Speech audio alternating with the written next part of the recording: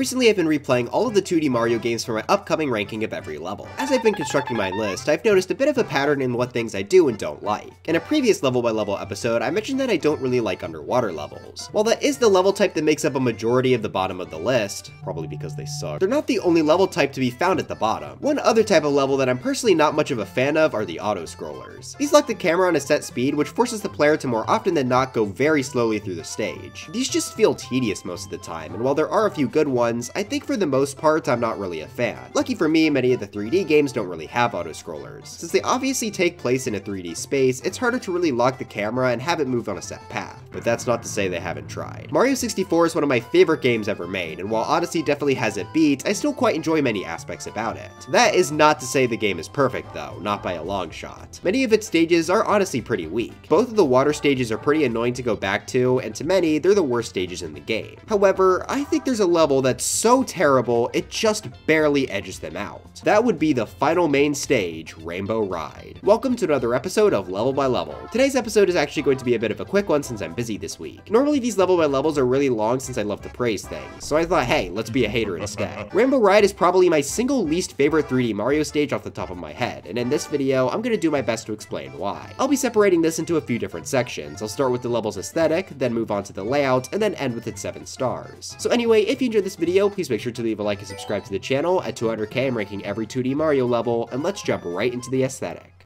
Alright, Rainbow Ride's aesthetic.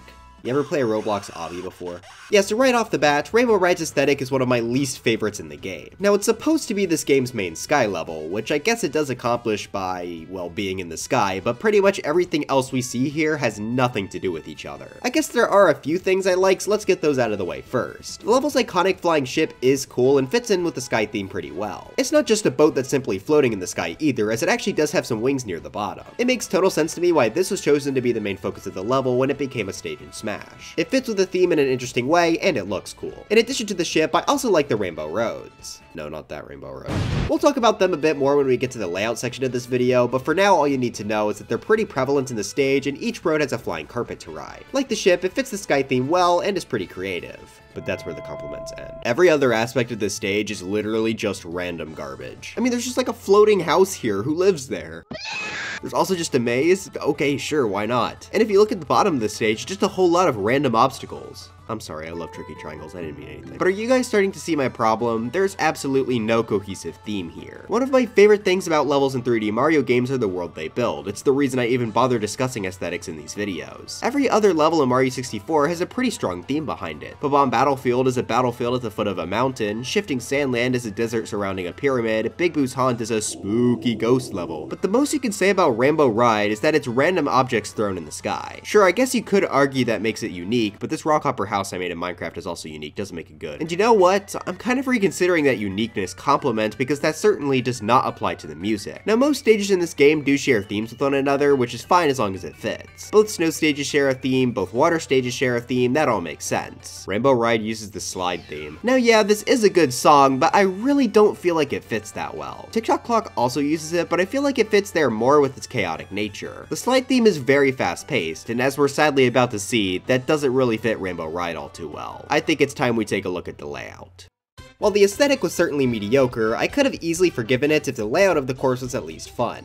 I titled this video The Worst 3D Mario Stage. Do you think it's gonna be fun? Now, if you just look at the map of the stage, you could basically already tell there's no cohesive design here. A lot of the stages in Mario 64 and other games have a main path with areas built off of it for the exploration. Taking Bob-omb Battlefield, for example, we could easily draw a path from the spawn point all the way up to the top of the mountain, and we can see that the other elements of the stage are built around that. The chain chomp guarding the gate is right before the tilting bridge, the red coin stars spawn right after it, and so on. But if we take a look at Rainbow Ride here, there's not really a singular destination at all. Now, that's not a bad thing by itself. I mean, we recently did an episode on Odyssey Seaside Kingdom, and I praised it for doing basically the same thing. The difference here is that it's not really done to help build exploration, it's just to have a bunch of unrelated junk. But if this is all floating in the sky, how do we get to it? Well, do you remember those rainbow roads I said I liked before? I lied. These right here are the main reason this level is so awful. In this stage, there are a total of 4 rainbow paths that help you reach several of this level's different locations. Now, you can't stand on the rainbows, instead you have to ride moving carpets on them. But these things take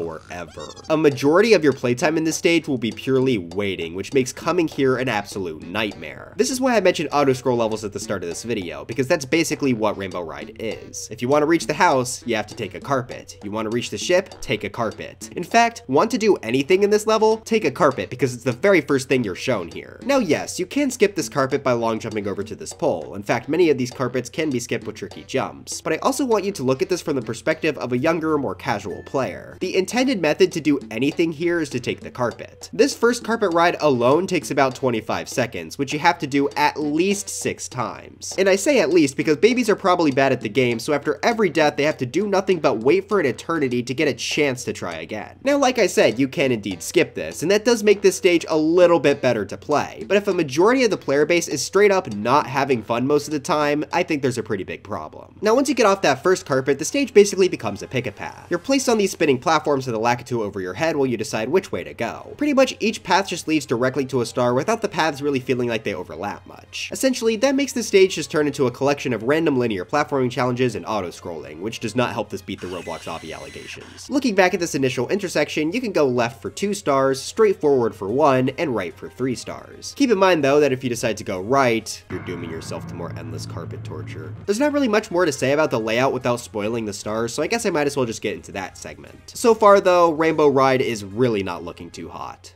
You know what, just to have a little bit of fun because I know Rainbow Ride sure as heck isn't, we'll be throwing each of these stars into a tier list. Every main Mario 64 stage has 7 stars if you include the 100 coin stars, so we'll be taking a look at all of them. Starting us off, we have star number 1, Cruiser Crossing the Rainbow. We start this star off the same way we will for every single star in this video, by taking the 25-second carpet ride. How exciting.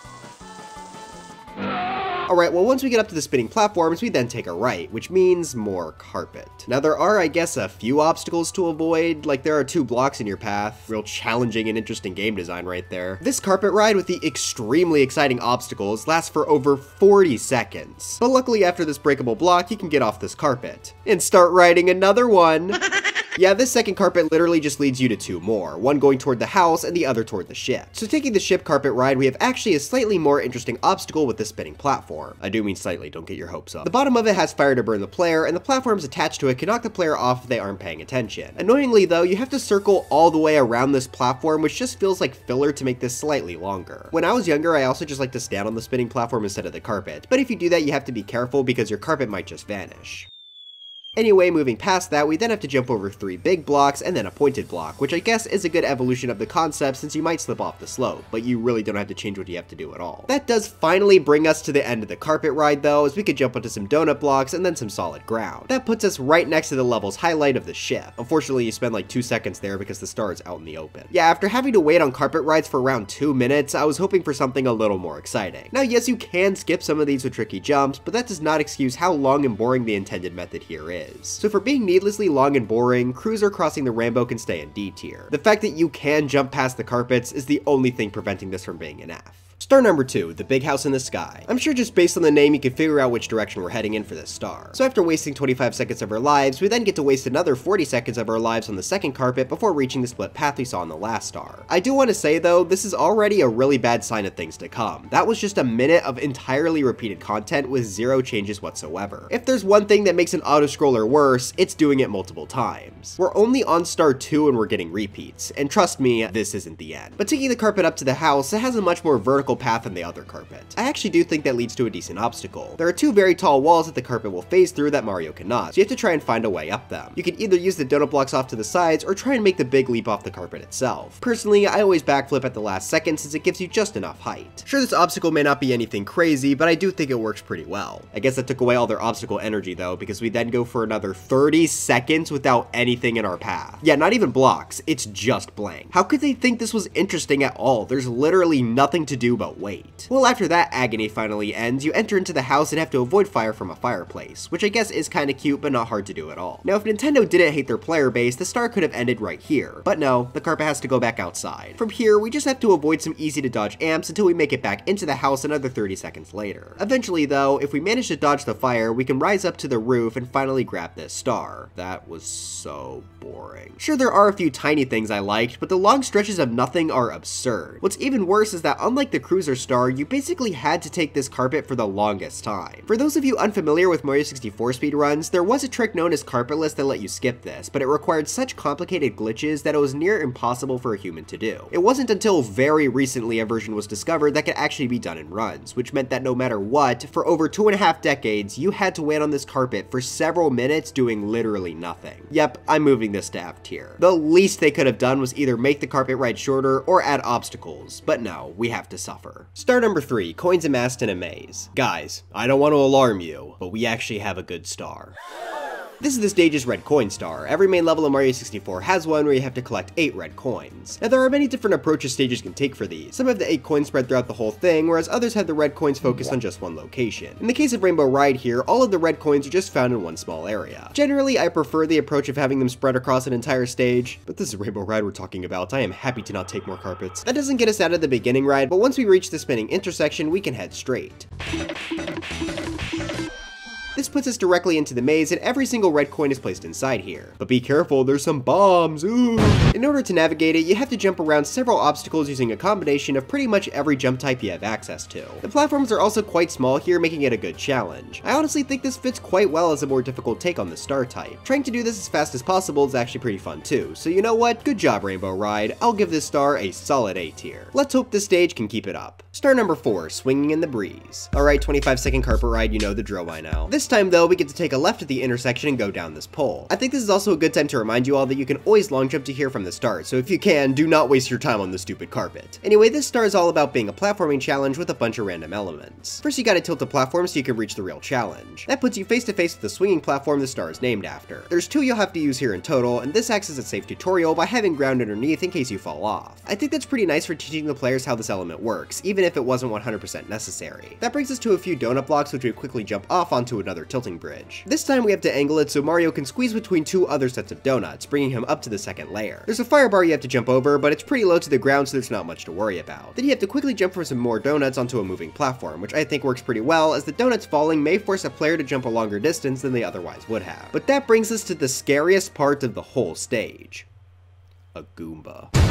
Okay, but actually from there you have to climb up this weird slope with boxes in it, and then you finally reach the second swinging platform, completely over the void this time. This is a solid evolution on the concept, and it does feel quite intense. Jumping off this platform is also made a bit more scary with the extra fire bar, but if you manage to brave it, you earn the star. This one's alright, no real problems, but it is honestly kind of forgettable. I think I'm gonna put it at a solid C tier, not bad. Star number 5, tricky triangles. Carpet ride, yay. This also brings us down to the pole path, but unfortunately, since this area is perfectly linear, we end up having to repeat a lot of the last star. Luckily, that is not nearly as bad as repeating a carpet ride, so I'm not gonna cry too much about it. The difference comes when we reach the Goomba, where we instead go straight instead of up the slope. This has us jump between a few donut blocks. Oh, there I go. This has us jump between a few donut blocks before reaching the titular tricky triangles. There's a switch here that when you activate it will cause all the triangles to temporarily flip, letting Mario stand on them. He has to be fast though, as they'll quickly turn back into slope form and force him off. This is pretty fun to try and run through, honestly. You can even make a few little shortcuts by side flipping through the triangles like this. The timer is also fairly tight, so I think this is a good obstacle. That then brings us right to the star, so overall it was a pretty fast one. I'd say I like it slightly more than the last star, but it's still a C tier since a majority of the star is sadly repeated from swinging in the breeze. Star number 6, somewhere over the rainbow. This is one of the worst stars in the entire game. First off, that name is absolutely no help. Every other name pointed in a specific direction, but this literally just says somewhere. Oh yeah, very helpful. Now normally I don't mind cryptic names too much since exploring can be fun, but I do not want to waste my time exploring the stage when it's so tedious. Now luckily, if there is one saving grace, it's that since it's the last star, you can use process of elimination to figure out the only place you haven't gone to is this island, which does indeed hold the star. But how do we get there? Well, that isn't made clear at all, but the best clue you have would be the ship. Maybe there's a wing cap on there or something. So you take off on the super long 2-minute journey on the carpets. Well, when you finally get up to the ship, you discover you need to unlock a cannon. Okay, so you are very likely to have wasted an entire trip coming up here, which is made even worse by the fact that it's the exact same trip as the first star. But that brings up the question, where's the pink bomb?